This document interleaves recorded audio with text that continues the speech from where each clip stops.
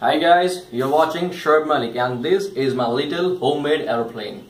Let me introduce my plane. This is its main wing.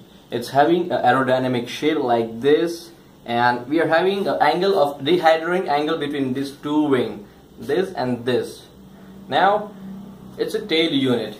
The tail unit is a horizontal stabilizer and it's vertical stabilizer, and in vertical stabilizer we are having a rudder.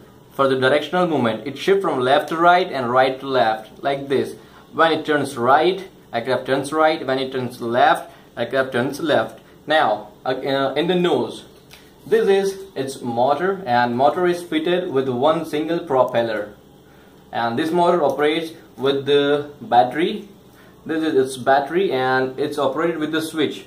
When switch is operated, the motor runs. Now about the landing gear, this is its tail landing gear and this is its nose landing gear. Here there are two wheels, 1 and 2, and here there's only one wing. Now when the switch is operated, the propeller runs like this.